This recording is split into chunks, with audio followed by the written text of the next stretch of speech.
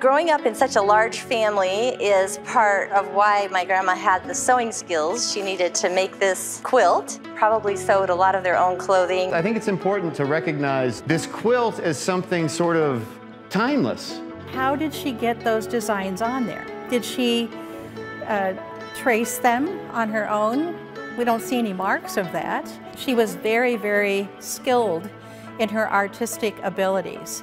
If you have folks in your family that have history, listen to them and record it and take a little bit more note of the things they're trying to tell you, because like that old saying, you know, when an old person dies, a library burns down. So then it becomes after the fact, right? A touchstone for the community of this thing. And I'm wondering where your grandma starts to absorb, I need to make a quilt, because it's kind of a big deal and people feel the big dealness of it.